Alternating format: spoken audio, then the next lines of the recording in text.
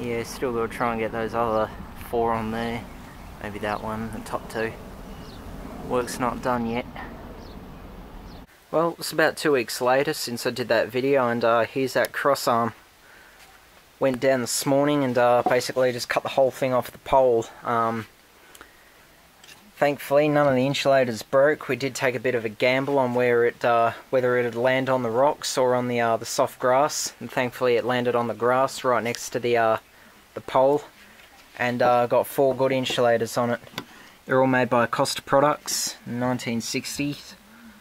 These ones are actually earlier. These are from the other hunt that I went on a while ago, but essentially it's all off the same pole. That's 1960s, 1960s. You can't really see that one. That's actually 1975. And, a few subtle differences in terms of these ones and the new ones that I got. These actually have insulated copper wire, while these it's just the bare, which is then bound straight onto the insulator. While these have got what feels like a plastic or maybe even a rubber coating over the main transmission wire. Then they've got the wire work holding it onto the groove.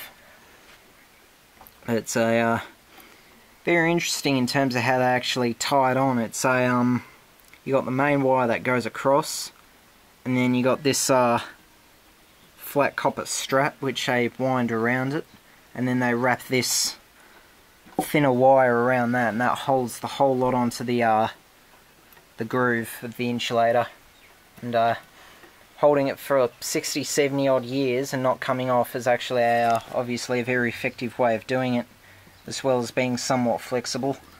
But yeah, it's the same with all of those. I'm not actually going to take the wire off, and I don't even think I'm going to bother taking these off the cross arm. I'm going to leave the whole thing as it is. But yeah, if you do it yourself, by all means collect insulators, but don't take these off of poles that could still have live wires going on them, because it does count as railway property, and tampering with it results in a $20,000 fine. I got away with it because the poles I was raiding were not on railway property, so do be careful of that yourself. But of course, by all means, have fun when you do it. It's only the vandals who are going to shoot the bloody things, so you may as well. But other differences, well, for starters, how easy they are to come off. I know a lot of the others were actually seized on, while these ones all come off. I've had them all off and cleaned out. But these actually have polyethylene plastic threads on, not cast lead like these earlier ones do. As you can see, we'll pair the two up. They're I don't know if it actually is polyethylene or not. It's what it feels like, but it's just been cast or moulded straight onto the peg, same way as they do these.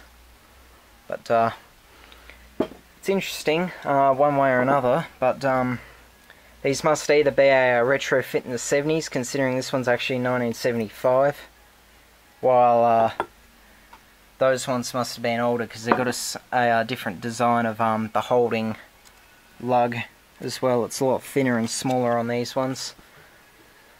Then I know for a fact my uncle told me they decommissioned the whole power line in the 1990s sometime then, so they've been sitting for since then, completely not used, so I might as well get the whole lot.